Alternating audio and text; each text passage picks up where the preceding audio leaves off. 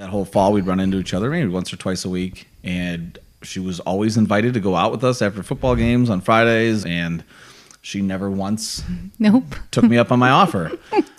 What is going on? You took my baby. Like, I just remember that, like, I've just had this beautiful being who you told me was perfect, sent me home, and now 2 days later, you're running away with my child? Take a girl and a guy, and they fall madly in love and form a family. Sprinkle in some counseling degrees and a doctorate, a dream of transforming relationships as we know it. And 20 years later, we give you power couple Dr. Ray and Jean Ketkodian. And this is Couples Synergy.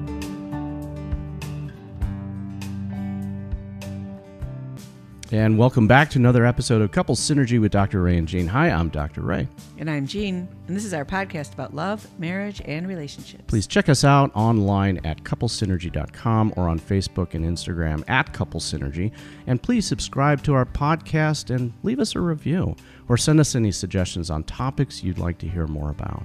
And now on to Couples Synergy, an in-depth look at love, marriage, and relationships, where we bring you our experience helping thousands of couples transform their relationships for over 20 years. You know, every day we get to hear intimate details about a couple's celebrations, disappointments, and everyday challenges. We've often wished these stories were shared because we know we are more similar than different. And so we create not only an avenue where you can hear about people's intimate lives, but an atmosphere where people come over to our home pub, pour a drink, and share their stories. People like today's guests, Christy and Scott, thank you so much for being on our podcast today. Thank you so much for having us. We're very excited. Absolutely. Thank you for having us. And this is one of the last podcasts here. In our home pub. Yeah, if not the last. Yep. Podcast down in the home pub, Jaxie's Pub, right? Yep. Mm-hmm. Before the new saloon in Colorado is built. Yeah. So we'll be in the same chairs in the new saloon. Oh, yeah, we are bringing the stools. Yeah. So there you go. We will... We'll update you the next time that we are broadcasting in the new saloon. And thanks to Christy. Yeah, thanks to Christy. Oh, thank you. It was who absolutely sold pleasure. our home. I will say one of the most exciting homes to sell. This pub is one of the most unique, beautiful examples of a couple's dream of what they want in their home. And it's just perfect. Oh, it awesome. Definitely is. Yes. I mean, this was, building from the heart, really, right? I mean, Jean and I, we put each brick on the wall. Those are all half-inch brick face all over. You spray painted each tile. Yep. I couldn't feel my finger for a month. Right. We cleared out all of the copper paint in surrounding Home Depot and Menards. Yeah. And the stained glass is beautiful. And the stained glass, yeah, that Jean did herself. That's you amazing. Asked earlier, like, are we sad to leave? And I don't think we're feeling it. Like we're trying not to feel. I think. No, it's closing a chapter, yeah. Right, and opening up a new one. But we've had some great times down here. Oh, amazing times! Yeah, if these walls could talk, that's for sure. They used to talk. There used to be dollar bills all over. Oh, you probably saw that. I did when in I the first beginning. came down. Yep. And we still have those, and that's a memory of every night that was down here. Yeah, I mean it's like over $600 in dollar bills. It was like a stack, like this big. It was, trying to take each one down and finding them too, because they were like all over the place and hidden. There was one taped to the toilet. Actually, we had to get rid of that. I just found one the other day on the side. On the side of the toilet? Yeah. Oh, jeez. There are a few hidden ones still down here. We won't talk about those, but they're So somewhere. I should go on a scavenger hunt. a little surprise. I think Matt Mitchell put those up. Oh, okay. Or I don't Ryan. even know where they are. Well, welcome to our podcast, guys. Thanks for joining us. Thank you for having us. Thank you. Yeah.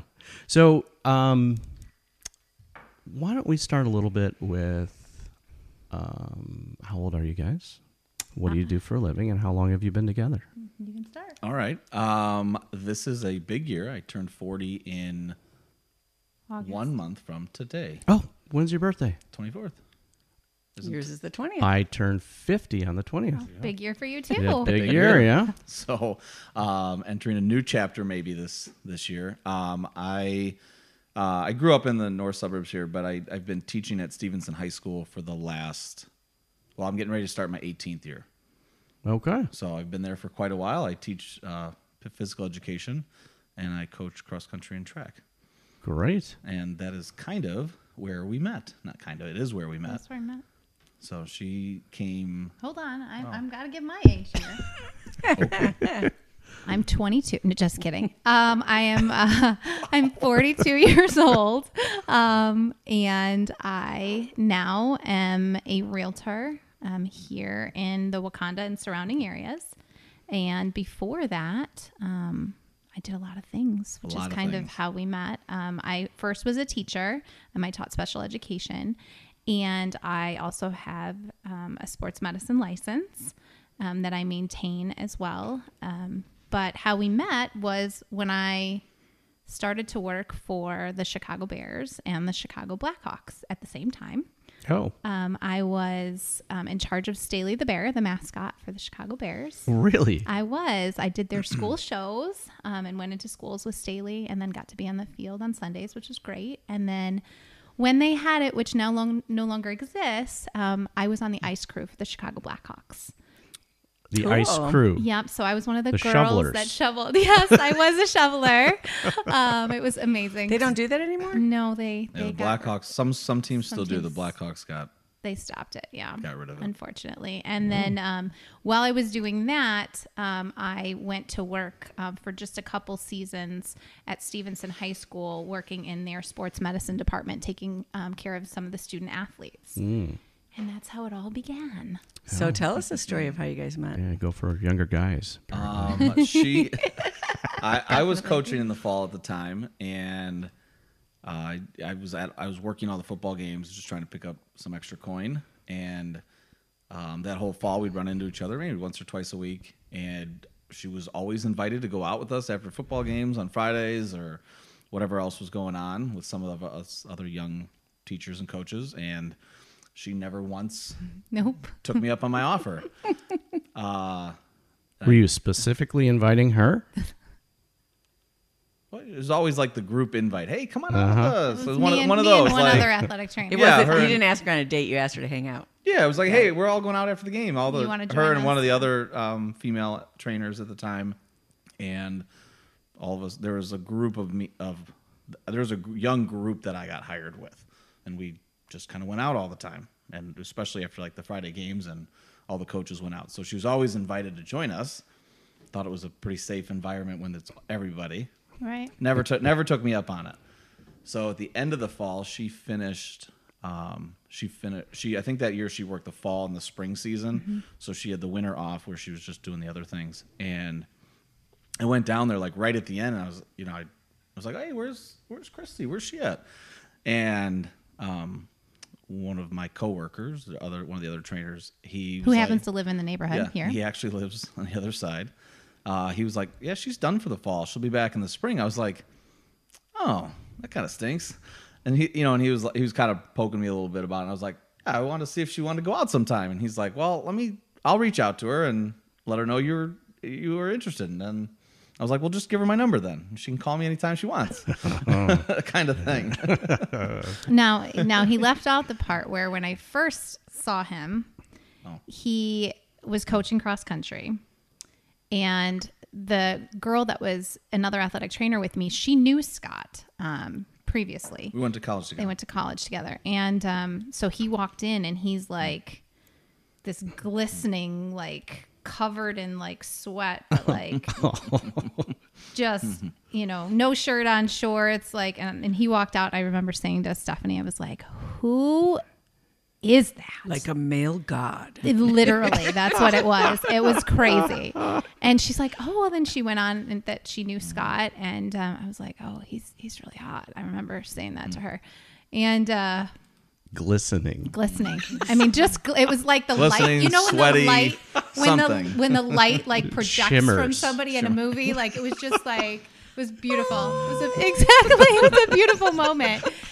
And so then anyway, like he said, that's kind of what continued for this season. And then when I happened to pop in a day, I had done a school show near Lincolnshire, and It was like right after I talked to Adam. yeah, so I popped in just to say hi to the other Adam, one of the other trainers, and he's like, "Oh, you know, you remember that guy?" And I was like, "That guy? Who is that The guy?" Greek god. And he's like, "Well, Scott," and I was like, "Okay, yeah." And he's like, "Well, he wants me to give you his number." I was like, "What?" And he's like, "He wants you to call him." I'm like, "Oh, I don't call guys." And he's like, "What?" And I said, "I don't call guys." I'm like, "You can give him my number and have him call me." And at the time, I was living by myself with a dog in Morton Grove, and that day went on, and he never called. Oh. Why didn't you go out with them as a group? I think I was I was in an amazing position as a medical professional in that building. And I think I was just trying to be super professional, and I didn't want anybody to think otherwise, which seems to be a trend, I guess. And so I just didn't. And, I've never been a big like bar goer or big drinker or anything like that. And so I was just like, that's okay. I won't go out. Did you feel something when he'd ask, or did you think it was just casual? I just thought it was him kind of being nice, which I appreciated, being new in the building, but it was whatever, and football nights got pretty late anyway, so I was always a little tired, but so then he never called me, and I was kind of sad. I was sitting at home on my couch just like, gosh, what should I have done? I'm like, you know what, I'm gonna send him a text message. And I'm like, okay, I'll do it. So I sent him a text message, and then I think he called me. Did you call me later that night after basketball? No. Was it basketball? It would have been basketball. So we would have been a month in. What did she say in the text? I don't remember. That's a good question, but I don't remember. I don't remember it being. I think it was something like, "Hey, it's Christy. Yeah. Adam gave me your number, told me you wanted to talk," or something, something silly like that. Very generic. So I don't think it was very long though. So you did end up contacting him via text. It's not like it's not like I waited like 2 weeks to call her. It was like 24 hours. Yeah, it might have been like a day. Like Adam might have said something like, "Oh, hey, I gave her number. Here's, she wanted me to give you hers," and I was probably busy coaching or just. You had a game that night. Yeah, that's why you didn't call me. That's why I didn't. Yeah. And then we set up to meet out or go out for a drink or something just a couple days later. Yep, we went to Village Inn in Skokie. I don't know if you've ever been there. Amazing pizza. Yeah, it does sound familiar. We've been to some Village Inns, but not. Yeah. I know. There's one in every village. Yeah, right? the one in Skokie is not like the chain, though. It's like a unique, and it's got this great deep dish pizza. But actually on that date, though, we didn't have any pizza. He had a drink. I had an Arnold Palmer, and we just sat and we talked. And I was very upfront. I'm like, here's me. This is who I am. And that worked, I guess. And you guys went all the way out to Skokie. Well, I was living in Morton Grove at the time. Oh, She was living like a mile and a half from that little pizza joint. So how long before this date did you guys have an infatuation with each other? Obviously from the beginning. Oh, he was beautiful from the beginning. Yeah, I think the first football game, like I said, I worked him. She was a trainer. I was like, "Who's the new cute trainer? Like who is that?" Like that was my question. I'm like, who the hell is that? So you guys knew right away. I mean, like I said, I was very attracted to her. And then that, like I said, it kind of went on during the fall. Like, I guess I don't think we ever really had a time where like, she was helping athletes and working with athletes, or I was never had a good time. Or to, I was like talk. coaching. So like during our work time, while we were both at Stevenson, there was just never any time to like, I think make either of us really, I don't know, maybe like take that first step, like, hey, let's go out tomorrow or let's go out this weekend or something. But we went out after we finally talked. We went out. What was it? The next night or something? I want to say, yeah, it was like the next. I think we went out like the next whatever it was Friday. It was 2 days away. It was the very next night we went out to Village Inn, and then like the next day, he showed up at my house with a single rose. Oh, wow. Ooh. And I was like, who is this man and what is going on? Pretty forward. And there, I yeah. knew that is the moment that I 100% knew that this was going to be the man that I was going to spend the rest of my life with. Really? I mean, I was so committed. I made him take me to Kohl's, the store. Kohl's, okay. And big date, right? Big date. Yeah. I'm like, I need a memory album. Wow. Like I knew. And so he took me to the store. What year was this? And how old were you 2000. guys? This would have been 2000. So before December all the digital. 2006. 2006. Yeah, kind of right before, or like we were probably transitioning, but we still, if you had wanted a picture, you still printed it at that time. Yeah. Yep. And so we got this book, and I have it. I just found it when we were working on the basement, but there's like, you know, the first time I met his parents, the first time he met my family, like it was just You like documented it all. I did. I did. And at some point I stopped. I don't know when I stopped. What was the last thing that was in there, but This is the same day as the rose. Mm-hmm. Did you know that you were going to Kohl's so that you can get a memory book? I don't know. I honestly, I can't remember. I don't know if I told him that was why I was buying it. I know she told me once we got in there and we were looking. I was like, "Oh, what is this for?" I think that was the moment. I don't think she said, "Oh, let's." I think she just said, "Hey, I want to run in here real quick." Oh, all right, I don't care. Pretty easy going like that. If you need something, sure, let's go get it. And we went out like every day after that, or not even gone out, but like either he'd come over or I'd go to his house, whatever, every single day. Yeah, it was pretty frequent right away. The only thing I think that got in the way were Blackhawks games, Yeah. Sunday Bears games, Yeah. my basketball games I was coaching. So like I mean I obviously busy schedule, but I remember. I think we both remember just staying up really late. Yeah. A lot of nights. Yeah. Like over and over and over. How and over long and did over that again. last? Well, until we got in. Well, Till we moved it to Palatine yeah. So we got engaged 6 months later. really fast. Wow. Let's hear the engagement story. Oh, have you guys been to the Chicago Botanic Gardens? Yep. Mm-hmm. So I hadn't been ever.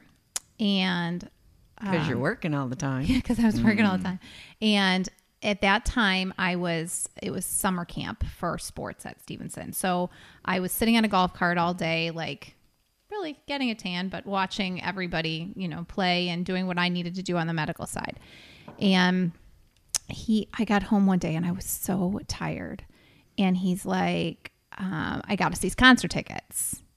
We're going out. And I was like, you did what? I was mad. Like, I was so mad. I'm like, I don't know what I'm going to wear. I don't know what I'm going to do. Like, when are we going to go? Like, and we almost didn't go. And I guess backtrack a few days before, I had said to my family, I think he's going to ask me to marry him. Like, I really hope. And he never did. Maybe like a week before. So I think you were kind of off, and I think that's why you didn't really want to go out or anything too. Yeah. Well, Despite working all so what day, he but- left out there was in the middle there, he broke up with me between the beginning and that, and it lasted like a whole 3 hours that he broke up with me. I Something think. like that. Yes. What was happening there? I think it was a lot too quick, I think. Yeah, it was a lot too quick. I would have been 24 at the time. Mm-hmm. Not that necessarily matters, but I think for me, like I knew how all in she was, and I really had incredibly strong feelings for her. I just didn't know that I was like Ready for that. like ready to be like, yes, this is who I am marrying. Yes, I saw a lot down the road with her, and I don't know that. And I almost think it was just, hey, I'm 24 years old. The word marriage sounds, Scary. yeah, it sounds scary. It sounds overwhelming at that time. And I think, you know, So then I think she had kind of, you know, like, basically kind of said, you know, I'm ready to, I want to, you know, I don't know. She voiced her feelings, and I don't know what words she used, but I think it was incredibly overwhelming. I was like, I don't know that I'm ready to like say that yet. Mm-hmm. And this was probably only 2 or 3 months in. And like I said, I felt very strong feelings for her, but credible feelings for her, but I don't know that I was ready for that term to be coined like marriage.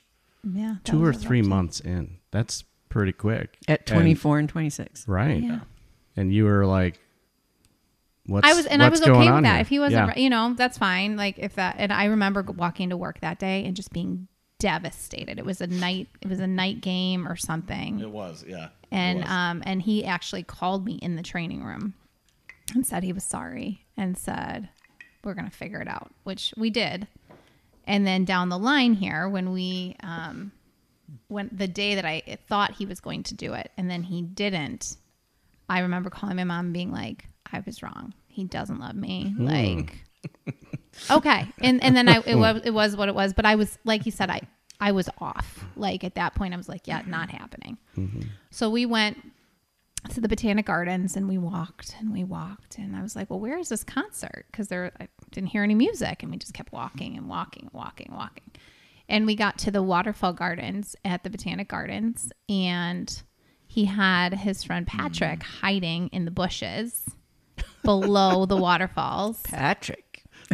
And he, I guess, shot all the pictures of Scott proposing to me. Oh, wow. For the memory book. So I had exactly for the memory. memory book. So we have the full like disc of all these beautiful pictures of him proposing. So I remember he had on these white pants, and I at the time I was like, why didn't I see? And he had a ring in his pocket, but I didn't even notice it. And I don't know. Thinking back, I don't even know why I didn't notice it. But Made sure it was always on the other side of you. Yeah, I was in. Now you say that. Now I remember that. That's weird. But I remember, like, I was at that moment, I was really surprised because I thought we were going for a concert. There was no music, and we get to this place with waterfalls. I'm like, this is really nice. And then all of a sudden, so it was a pretty special day. We actually got a membership to the gardens, and we continue to go every year because it's just a really nice place. So you show up at the waterfalls, and then what? He got down on one knee and asked me to marry him. What'd you say? I don't remember. I think I was just in shock. I mean, you might remember. I was in shock, I think. I think she said, yes, of course. Okay, maybe. Yes, absolutely, yes.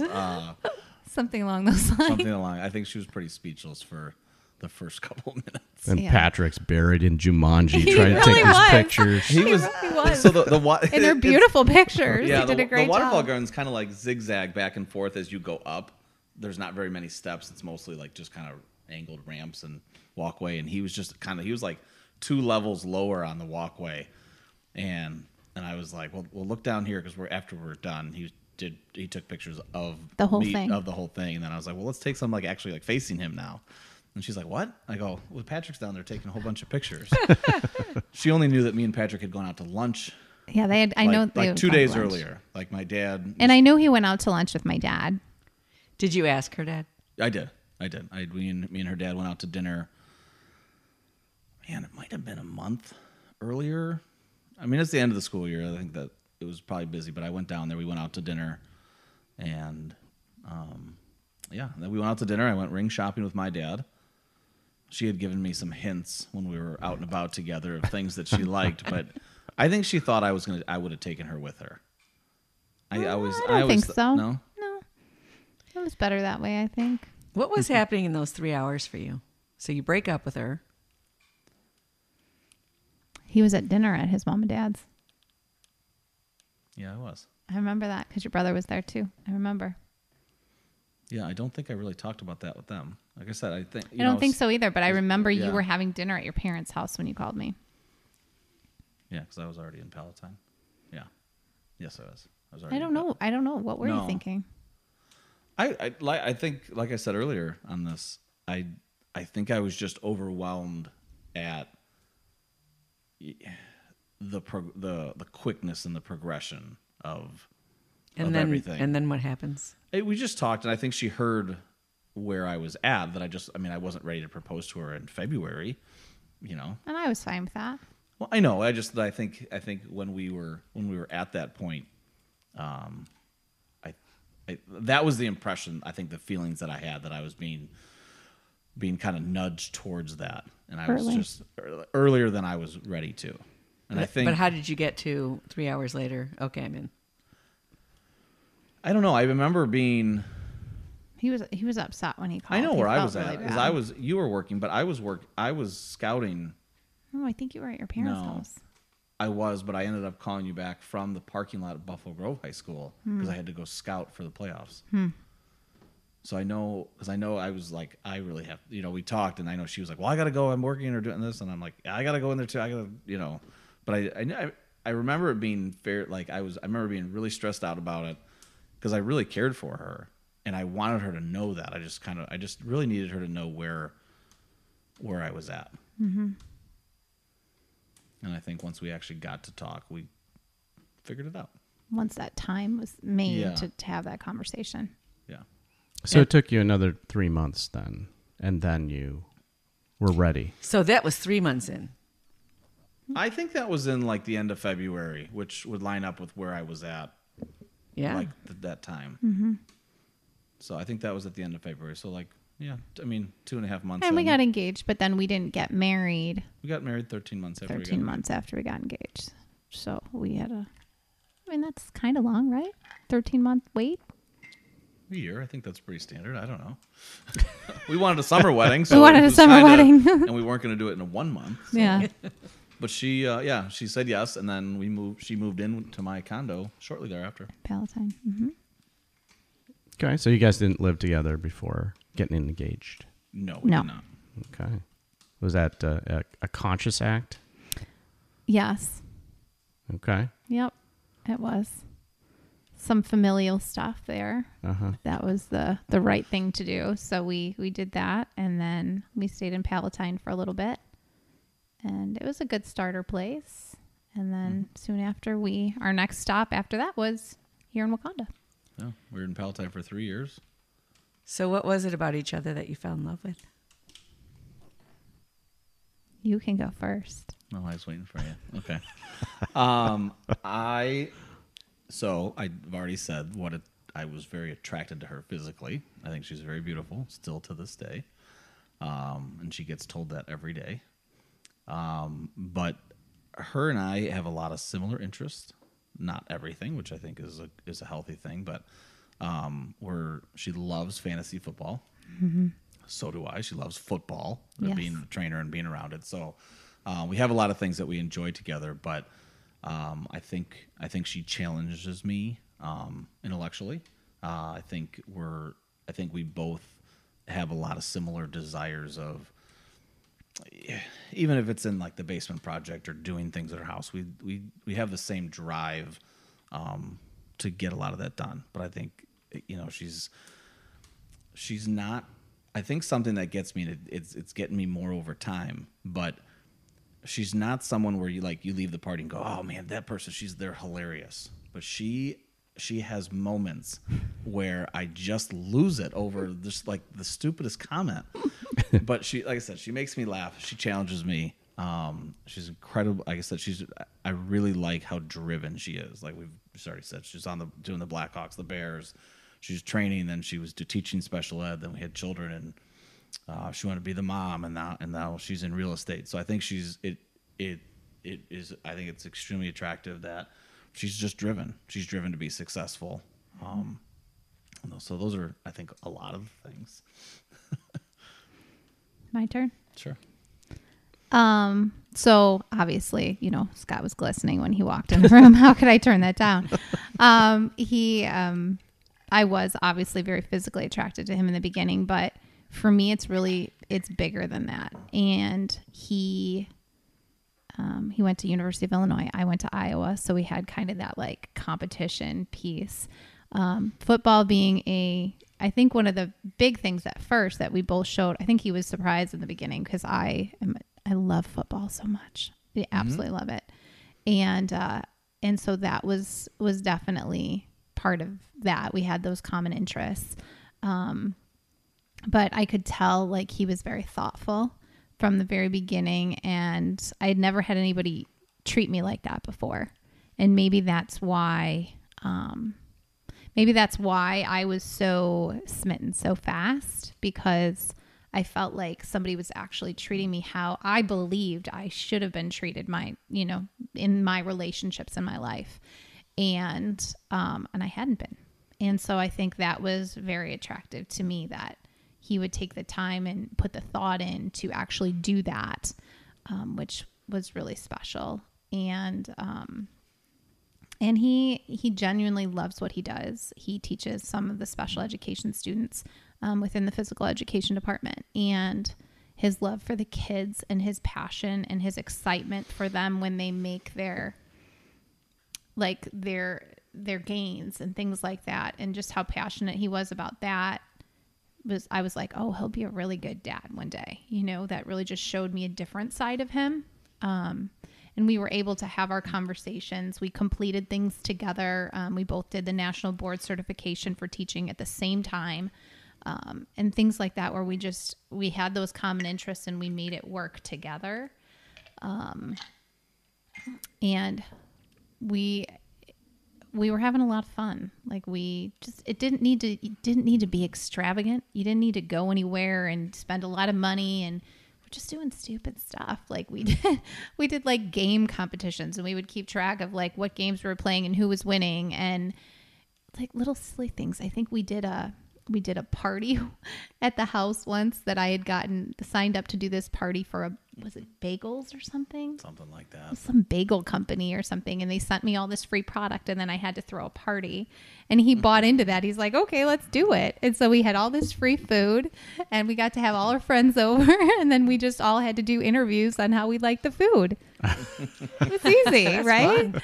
It was a good time. And a bagel podcast. It was, hey, it was good. And I think that he saw that I had a lot of interest in a lot of things. And that's always been something I do have I've done a lot of things in my life. I've had some amazing experiences. I've been some fantastic places, met a lot of really amazing people. And as I've continued to do things, he has continued to support me in the choices that I was making, which I really loved. And even to this day, when I say, hey, like right now I'm working on a book, and he's like, I want you to have time to, focus on that. And I think there's things that I just want to make things in the world better. And he supports me in my efforts to do that, whether it be in real estate or with my kids or however we're doing it. He does that. So how long into being married do you guys start a family? 8 to 11. July 8 to September 11. Yeah. So a little over 3 years. Yeah, so 3 years. 3 years. Yeah, because McKenna is our oldest daughter is going to be 11 in September. Okay. Was that a conscious choice to wait that long before starting? Yeah, we I think we had decided that we were going to try a little bit earlier, and it didn't take too long for sure. Yeah. But we had traveled just a little bit, and we were, I think we both knew that we wanted multiple kids, not just one. Mm-hmm. And I was older than him, so the clock was ticking. So so our oldest is about to be 11. Our middle one is 8, and then our little guy is 5. He says he's 21, but he's really 5. He says he's going to college. Yeah, he says he's going to college. That's a good goal to have. How is that adjustment to becoming parents? We loved it, I think. Yeah, right? I was gonna say I've never. I think I just made a face, but I don't think I've ever like. I don't think there was an adjustment. I think obviously there was something, but I don't think it was this huge like. I think I wish we would have traveled more. Yeah. Because it's harder now to find that time to just have time. I think we went with having 3 kids. You have 3 children, 3 babies, 3 pregnancies. I think in it too, we had a very sick dog for a year and a half, and then we had a puppy and all that too. So like, I think there was some years where like the traveling has been fairly lean. Like so I think that it is a little bit of a regret for both of us. Yeah. But I mean, there's good. I mean, but think we always it's definitely just been felt it was a hard. change, but it's been kind of fun to have those first and be able to enjoy them together with the kids. Like we took them to Disney for the first time a few years before. Right before COVID started, actually. We took 2 of the 3 to Disney. And we had never done that. And that was best decision ever to leave the little guy home. It would have been a a disaster. different type of disastrous trip. But, I think it was the right time for us to kind of start that next chapter for us. And I think we were ready to do that. And, we have some cool pictures. Like right when we move in here, we planted a garden of corn in the backyard. So we have this picture of me with McKenna in my tummy, and I'm in like the corn, like being like children of the corn kind of funny thing. It was hilarious. But like we did silly stuff, and that was cool. And I think our kids appreciate our silliness too sometimes. Most of the time. Most of the time. Now, you were always used to doing many different things. Yeah. Was that a hard transition for you to just go to being a mother? Yes. It was not as I had planned it. So I left on maternity leave from teaching, and I had planned to go back and finish the semester after McKenna was born. And when she was born, she dislocated and separated my coccyx. So I was unable to really walk around. I couldn't even sit down for a couple months after. And I couldn't really go back to teaching because, at that time teaching was still not, now it's a little bit more casual dress, I think. But at that time it was still dress up, heels, all that. And I couldn't do it. And so I abruptly had to leave, and then I was home all the time. And I had never had that before. So that was a little bit different because I was always used to helping somebody. And I had McKenna, which was amazing. And she was a really great baby when the colic wasn't happening. But she screamed about 19 hours a day. Oh, about 8 or 9 months. For 8 or 9 months. We love her to death, but it was a rough beginning. And so I went from teaching special ed and seeing like a positive result to coming home and being with a baby that, while she was wonderful in her happy moments, she was not happy others. And it was challenging. That was a little bit challenging for a first baby, especially. That's got to feel pretty powerless. It was. And you don't know like what's normal, what's not normal. Is there a problem? And so I think that caused us some anxiety and limited what I could do because we couldn't really leave her with anybody. So that first year, I think, or first 9 months or so was pretty rough. And we made it through because we have 2 more, but, once I was in pain, and I think that was part of it. Like I was physically in pain. I don't even remember, to be honest, part of the beginning because I was in so much pain and I was trying to take care of her.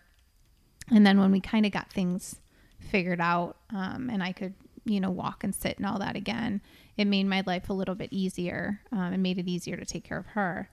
But it definitely was a change for me, and I was probably stressed a lot of the time. We have pictures of us where we just both have these black circles from... I remember I have never been that tired before or since. Yeah. Just every night for months on end of just waking up every hour, every 2 hours, like just never having a night like straight through. Yeah. How did that period of time affect the two of you? I don't know that I remember.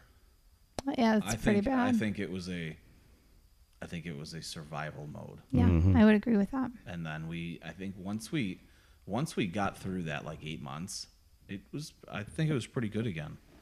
Like it was like I think it was like just absorbent amount of relief at that point because I think we were sleeping again. Yeah, we were sleeping again. We had time. I mean, and Skya was born. The McKenna and Skya are 26 months apart. So we obviously were willing to have another one, right? I like to say, she was the opposite of McKenna. So she slept all the time.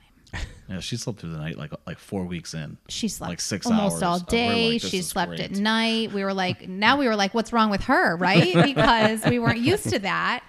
And it's just, Did you guys feel like a team when you were going through that major stress, or did you kind of turn on each other or feel isolated? I mean, I think we felt like a team because I do think we were doing it together. I do think she felt isolated a little bit during the days, just because I would go.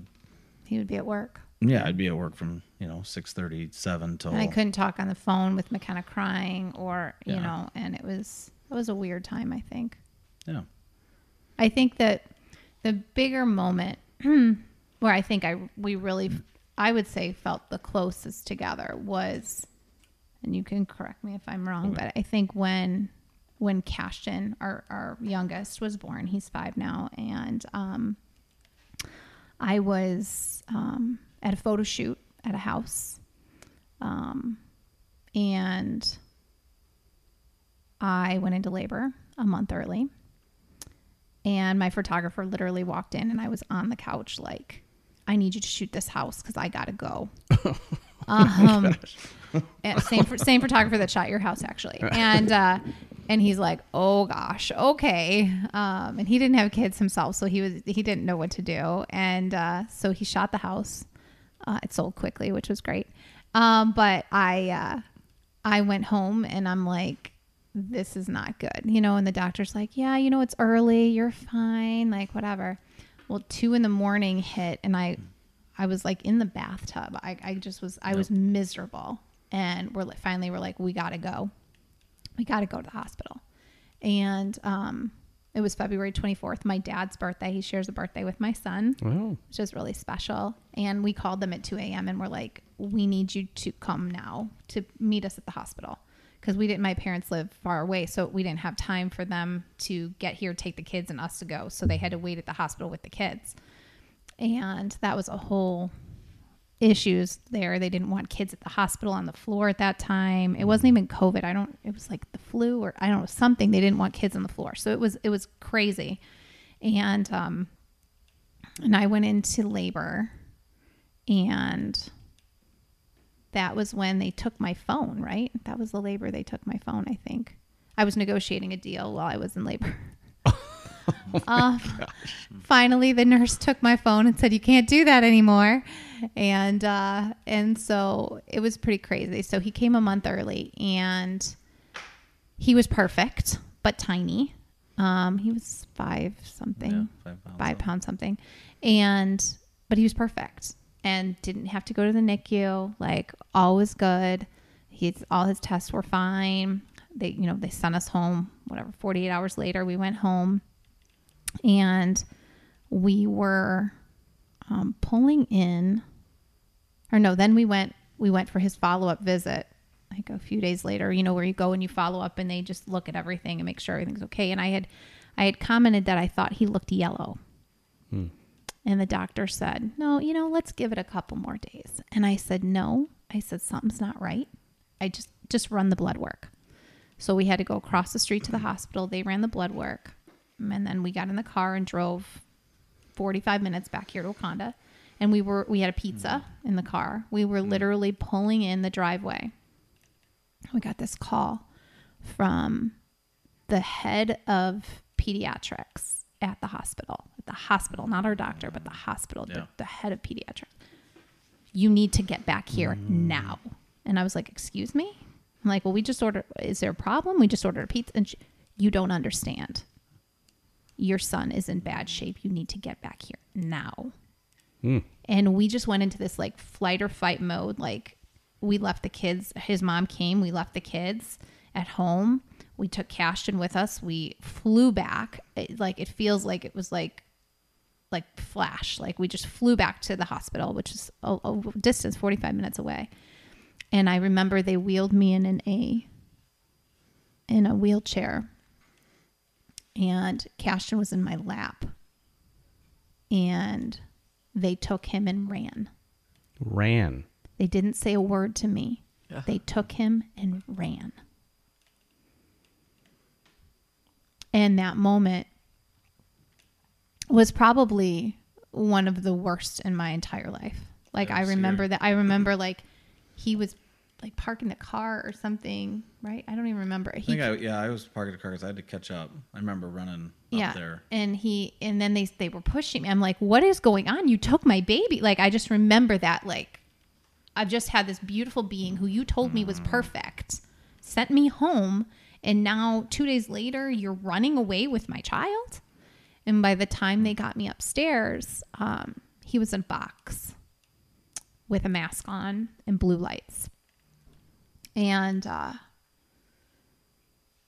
he looked like Batman. Baby Batman in the box. He really did. He looked like Batman. And he was tiny. He, at that point, he was like, he had dropped, babies always drop weight. So he was like 4 pounds something. And Scott got up there and we're like, can somebody tell us what is wrong with our child?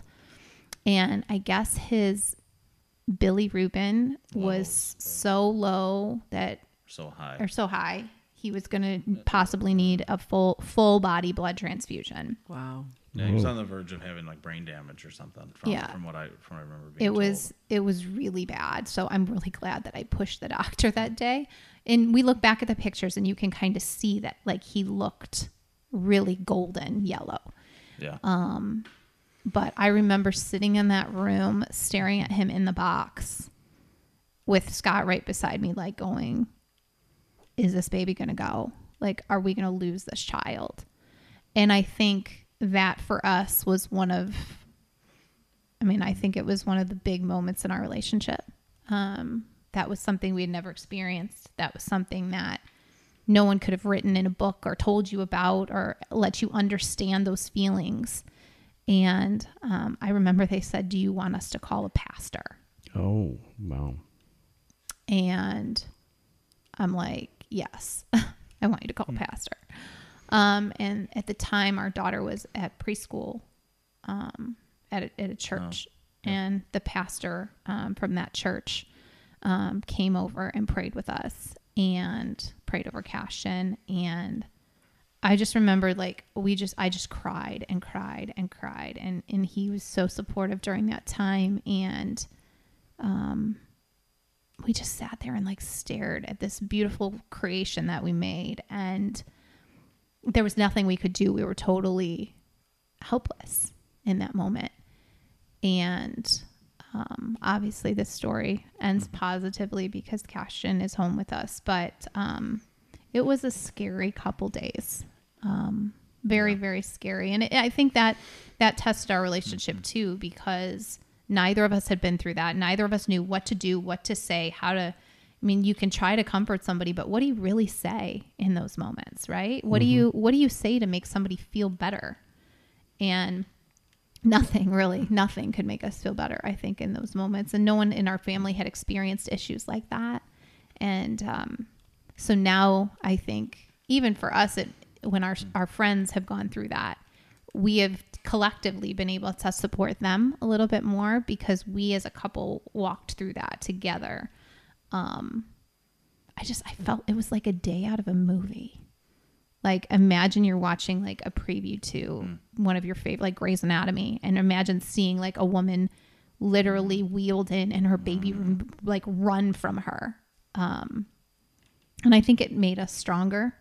I actually think our relationship was probably one of the strongest it's been after that happened, I would say. No, I would agree. It was really challenging. I mean, to go home with a really healthy baby, even though he was early, and then have to come back and be at the hospital again because we were there for another 48 hours. Yeah. So it was kind of, I couldn't feed him. Yeah. Because he had to stay in the box. That must have been rough, especially hormonally. It was incredibly hard. Yeah. I had breastfed my other kids. That was what I had planned on. And to be told you can't do that was hard. Yeah. The first 24 hours back at the hospital, his levels didn't change a whole lot. They were still really incredibly high, that they were overly concerned. And then it was at that, because I think it was sometime like midday the next day where they're like, oh, they're finally going down. So yeah, it was really hard. It was really hard to get through, but it was a good moment. Like looking back on it, it was a good moment for us to be challenged. Mm-hmm. Did you feel helpless as well, as much as she did, or powerless? Yeah, couldn't do anything. I mean, you couldn't do anything but just sit there and wait. Mm-hmm. It was a time thing. He had to get enough light and enough nutrients in, and you just had to wait. And they kept testing. Like I want to say they tested every hour, every other hour. Mm-hmm. And you don't want your child to be in pain, you know. They kept doing blood work and blood work and blood work and blood work. But it was, I think it pushed us, and I really think that was one of the closest moments that we had together, was kind of seeing that moment, you know, come to fruition together. And this was your youngest, right? Yeah, our youngest, right. And so up until this time, you guys are just kind of going about life, you know, doing what you need to do, and then it's almost like a wake-up call. Like, there's something here that's really important. Yeah, I remember saying I don't know how families that lose a child get past it, both as a family unit, as a marital unit. A lot don't. It was, I remember thinking that, because that in that moment, and we had when I was pregnant with Cashton, our dog Shadow had passed away, and I had Shadow for almost 11 years. Yeah, almost 11. And it kind of probably sounds really silly, but I kind of felt like God gave me Cashton to kind of help with the grief that I was having with Shadow, losing Shadow. And then being faced with, am I going to lose Cashton as well, was just like, I can't take anymore. You know, I couldn't. And I feel like at that moment, that was kind of a defining moment for us, was like at that moment where I just felt like I couldn't take anymore. He was there and very supportive. And I know he was feeling that, you know, he was feeling those losses as well. And I really feel like that was a moment that made us stronger through that. And my guess is you guys have heard that from other people too, that like when that happens, through adversity, sometimes it either does or it doesn't. It doesn't, right? It's a pivotal moment, and some couples are able to bond together and become stronger, and some couples it tears them apart. Yeah. So 3 kids, busy careers. Mm-hmm. How do you guys feed and nurture your relationship? That's a great question. It's really the number one thing that we see with couples we work with, that the relationship is so far in the back burner. It's hard. It's really hard. It's hard, and we know it's hard, and I wish there was more time. I think that is one thing that I think we could really do a better job at. And if I were you and I was talking to me, like that would be one thing I would tell me as a newly married person. Like, I wish somebody would have said to me, you guys really need to make time right now and time once the kids come, whether it's, you know, but it needs to be, it's not even just time. It's time that's not the grocery store. Mm-hmm. It's time that's not shopping for home, you know, remodeling stuff, no errands, looking for a toilet. Right. It's stuff that is not that. And I think that is something that I think we both agree we could work on. And it's something that is hard. You know, with my job, I work 24 hours a day. Yeah. I think when we talk about it, there's a lot of, I used to call them just excuses, but they're real excuses, I think. You know, we have 3 kids. We have limited assistance as far as watching them. Unfortunately, they are getting better, a little older and better, and the oldest one is the most responsible. And then we also have 2 careers that are not both 9 to 5. Right. Mm-hmm. I think that is, I love that she can still be a mom during the day. And I think that's really important to her and to us as a family, and for her to run the house and be in charge of, you know, and not having our kids be raised in daycare. I think that's important to us to raise them ourselves. But with that, her job allows her, her job allows her that flexibility, but it is a lot of, I think at times there's a lot of tag you're at. I walk in, she walks out. Very much so. What time are you going to be home today? Like I said, and I think the two of us do a really good job of making that work. But what suffers in that? Yeah, what suffers in that, and I think it's something that we've both been talking about and working towards, trying to figure it out. Figuring out is hard. Yeah. Yeah, it is. That's the hardest part. Like you said, I mean, literally he'll walk in the door and I'll walk out the door. Like we will pass in the night, and unfortunately we've had a really busy year, especially with my job. So that it's a blessing for us, but it's also, it takes a toll for sure. Very common. Mm-hmm. Yeah. Very common. I know when I was a kid, all the moms were home and all the kids were out, and all the moms support each other and all the dads worked. Mm-hmm. And then it's shifted to everyone's in their own box. Yeah. And I have, there's a couple other moms that have different careers, but different kind of schedules like mine where, sometimes I can wake up at 4 and market till 8. And then that gives me time, to do some stuff. And,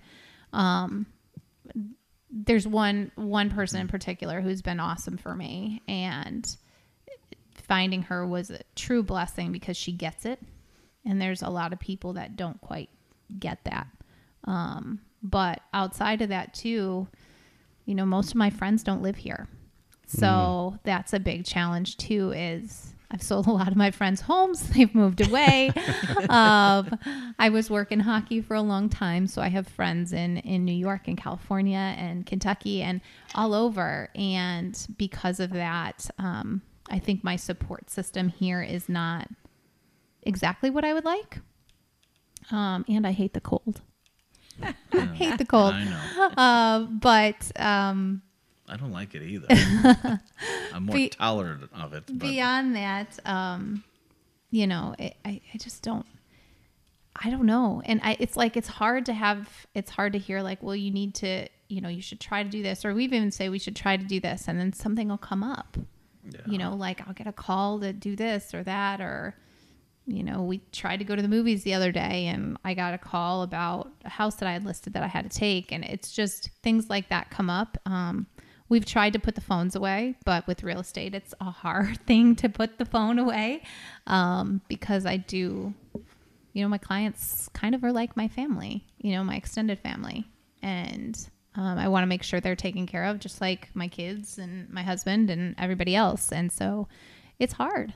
It's a hard thing. And I think that's probably the biggest challenge in our relationship would be that time.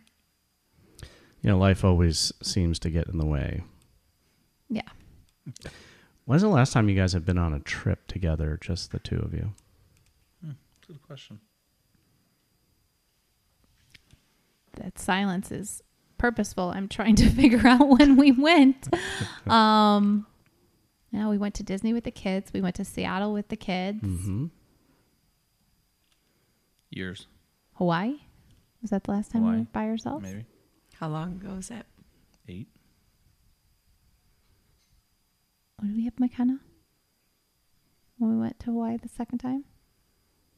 Maybe not. So longer than 8. 10 years. 10 years. Before kids. Mm-hmm. Yeah, before kids.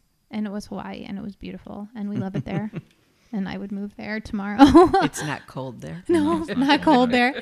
And we went to our honeymoon, was in Maui. And I had been, and he had never been there before. I went for football when I was in college, and he had never been. So that was kind of a cool thing for us to experience that. So when we got to go again, we chose to go back there. There's something about going on vacation and knowing like where to go to eat and what to do and what being able to do that without having to get there and try to figure out all that craziness. It kind of takes that stress out. So we went back there, and it was amazing. We had fun. We had a lot of fun.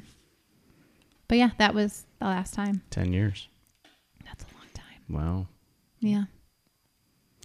How much quality time would you say the two of you get over a course of a week? No screens, no No kids, screens, no no logistics. kids, no errands. Couple hours at most. I would say in the summer we get half a day, maybe.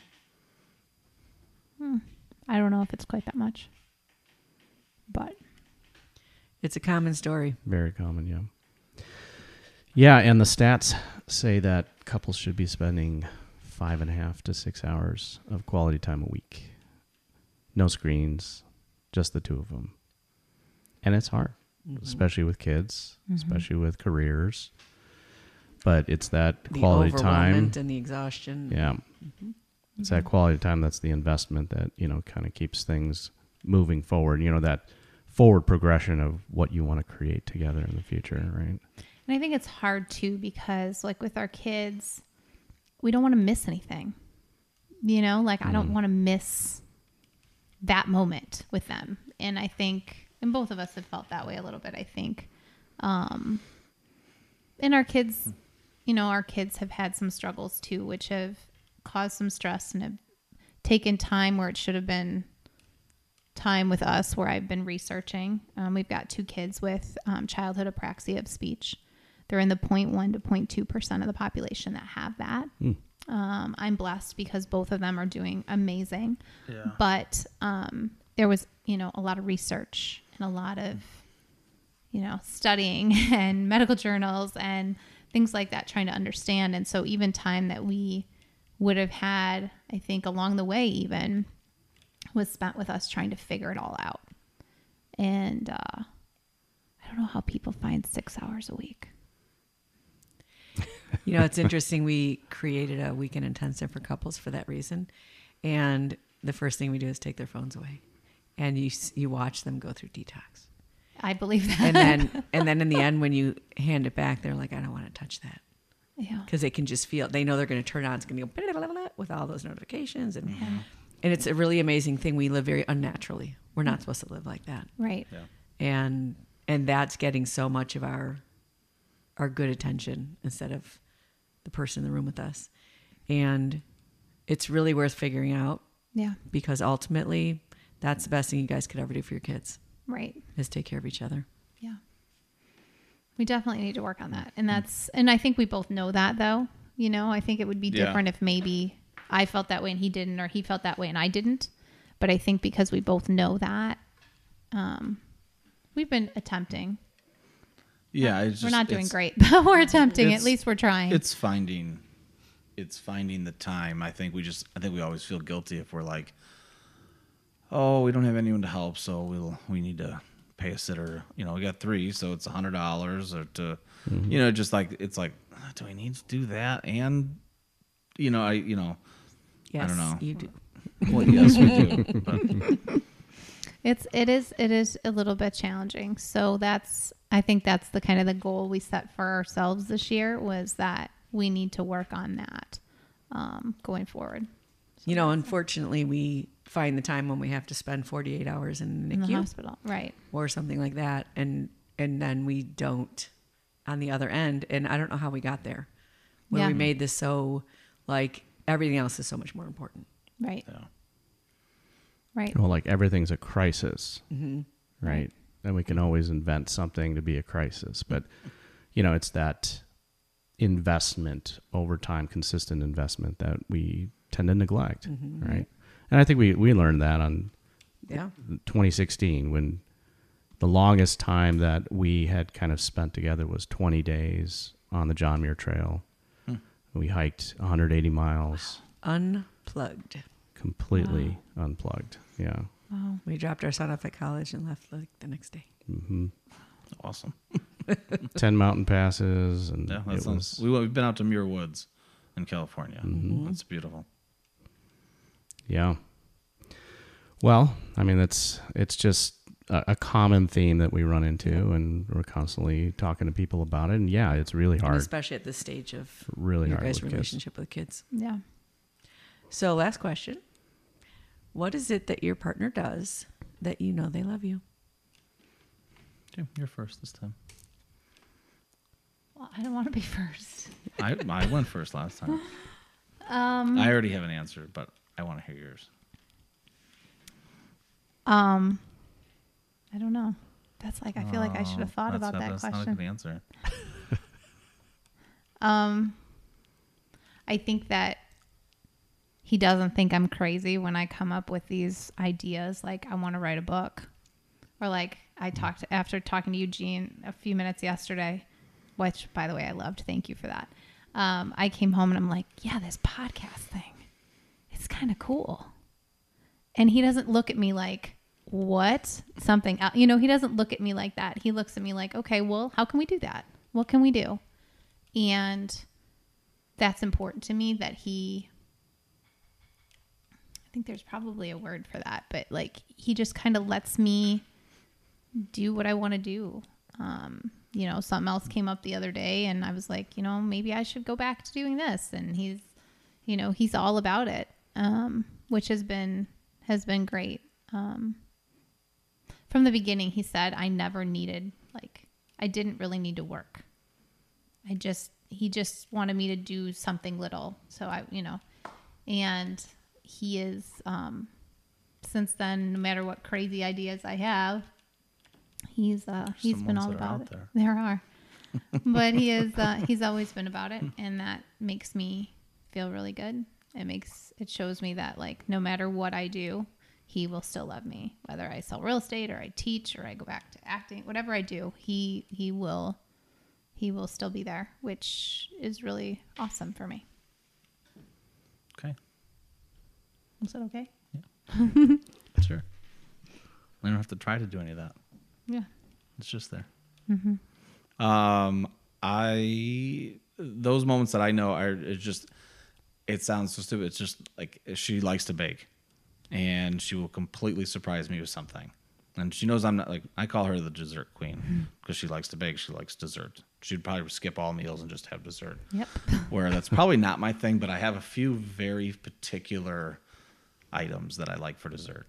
And like, just, it's like the little surprise. Like, I'm not saying just with like food, but just when she does something little that I'm like, she's like, oh yeah, you needed some of these, so I just got them for you. Like that.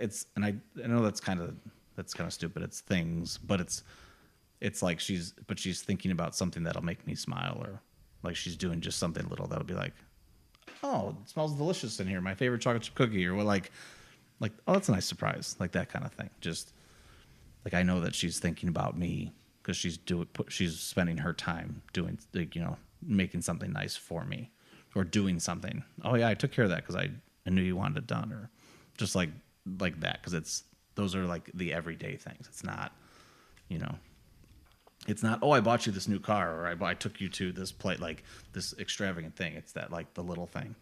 Hey, I did this for you because I was thinking about you. Well, Chrissy and Scott, I want to thank you so much for being on our podcast today. You're welcome. Thank you for having us. You know, people have been sharing stories since the beginning of time to bond and heal and grow. And we hope that by you guys sharing your story, it's enriched your lives and the lives of our listeners. Very much so. We hope so too. I want to thank all of you for joining us today on Couples Synergy. Our passion is in helping couples and people have happy and healthy relationships. And this podcast gives us a fun way of bringing our knowledge and expertise to you, our listeners. For all of you listening, please let us know how you enjoyed the show. If you have any questions, comments, or topic suggestions, please email us at contact@couplessynergy.com. For more information about Couples Synergy and our programs such as Relationship 101, the home study course, the Couples Weekend Intensive, and our premier coaching program called Couple to Couple, look us up online at couplessynergy.com. And if you know someone who could benefit from this episode, please download it and share it. And thank you for listening. Until next time, synergize your life and synergize your love. You have been listening to Couple Synergy with Dr. Ray and Jean Ketkodian. Couple Synergy was recorded, edited, and produced by Dr. Ray and Jean Ketkodian. Voiceover and music entitled Breathe and Let Go was recorded and composed by Gina Gonzalez.